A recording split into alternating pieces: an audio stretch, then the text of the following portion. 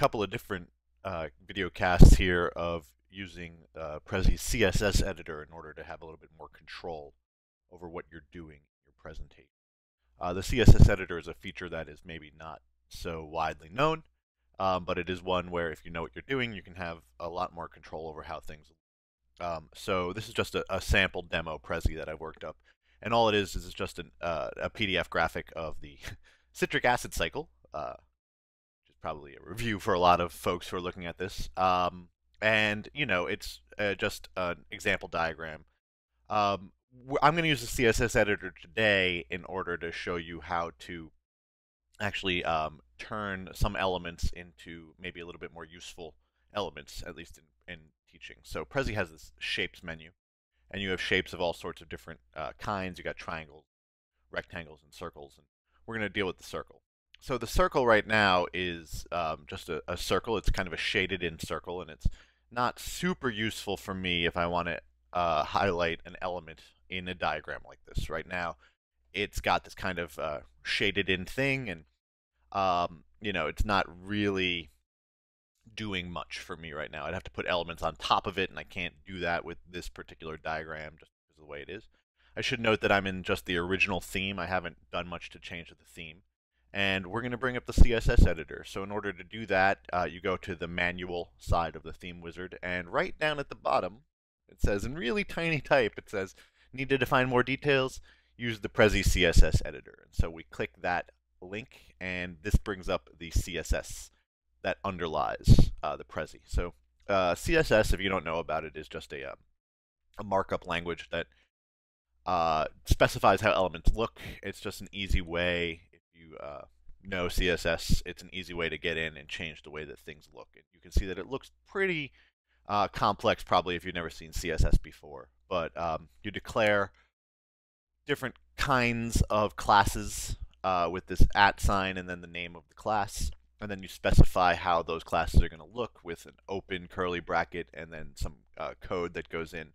And the thing about CSS code is you've always got some sort of command or some sort of specification with a colon, and then you have the parameter, how you want to set it, with a semicolon that follows. And you need to have those in there. If you don't have the colon and then the semicolon, it's not going to work. Similarly, if you don't, you know, spell things correctly, it's not going to work. You know, computers are really dumb. So we want to make sure that when we're in here that we're pretty careful about what we're doing, because if we have a semicolon where we're supposed to have a colon or any of those sorts of things, we're going to have problems.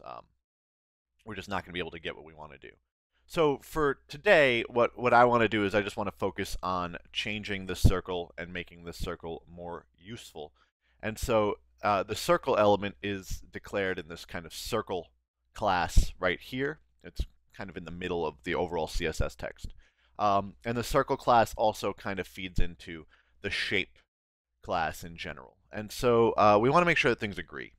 In the shapes down here, those will specify parameters that are in there will overwrite anything that we do to kind of the master circle. So right now, let me see if I can demonstrate what that looks like. So we're going to go into the master circle class, and we're going to do a couple of things. The first thing that I want to do is I want to change the thickness of the border. So the command for that is just border thickness, and that's spelled like this, where it's all one word, borders lowercase, capital T and thickness, and then a colon, and then we need to give a value. So I'm going to go with a value of, let's say, 10. And so I'm going to use my semicolon to close it out, and that's kind of where it's at. All right. The other thing that I want to do is I want to specify the color of the element. So I want the element to be basically clear. And so when I do that, it's the color command, color, colon, and then I need to put in the code for clear, or in this case, white will be the corollary for clear. And so white, and we're going to use hex codes here. The white hex code is FFFFFF, but you can also just call that FFF in hex code land because it's duplicate. All right, and so if we do that and we click apply, you'll see that nothing has happened. And the reason why nothing has happened here is because if we go down to these different shapes, you can see that we have still overrides here that have kind of specified different things for the shapes. So instead of this, what I'm going to do is I'm just going to go in and I'm going to get rid of any border thickness in any of my current shapes. So there's border thickness 1, border thickness 2, border thickness 3. See how it's always set to 0 in these border thicknesses? That's currently overriding my master preference for what I want border thickness to look like. All right, and so now that that's done, if we click apply, you'll see that, oh, now my border is much, much thicker, but I still have this kind of red underlying thing in there that just is not particularly pleasant looking. And so there's a couple of different ways that I can kind of get around this. But what's happening if we look here is that you see we have gradient colors. We have a start and an end color. And so I want to get rid of those too. All right, so these gradient colors are kind of mucking up the works. So we've got anything that talks about a gradient here, we definitely want to get rid of. And so it's just a matter of going through and removing everything so that all we have in our shape style declaratives are the colors. And we want to keep those because that allows us to have 5 different colored shapes, so we can have 5 different colored borders. And, you know, we like a little variety. Maybe we want to do some things in green and we want to do some things in red, or whatever we want to do. We don't want to get rid of elements that we don't need to get rid of. All right, so now we've gotten rid of all the border, all the gradient sort of things. And now if we click apply, magically, right, we have this kind of thing. Yeah, so we've gotten rid of the underlying color. And so now if we click here and we go into the actual Prezi, you can see that we've got this element here, and we've now highlighted a particular element. I don't know if it's actually shaded out or not. We can kind of go back in and take a look here for a quick second. So we'll go back into the CSS editor, and we'll just scroll down and look and make sure that we've got that declared. We don't really want any sort of shading to obscure the underlying element. And so if we go into here and we go back down to circle, we've got border thickness, we've got the color, the radius, the alpha. So what we can do is we can declare the alpha for the circle. Alpha is just a fancy way of talking about how transparent something is. And so we'll give it an alpha value of 0. And so if we do that, that should be pretty much all we need to do in order to take care of our particular.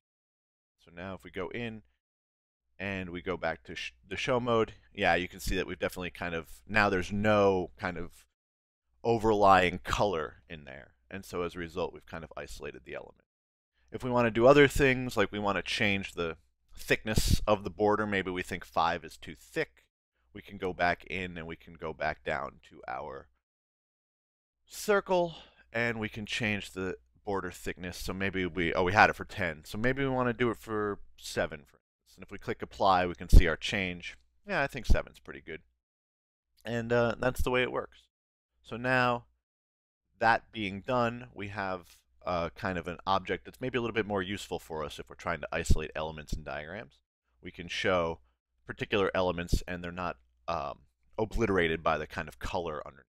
We can have different colors because we kept that. Whoops, got rid of that. Sorry about that.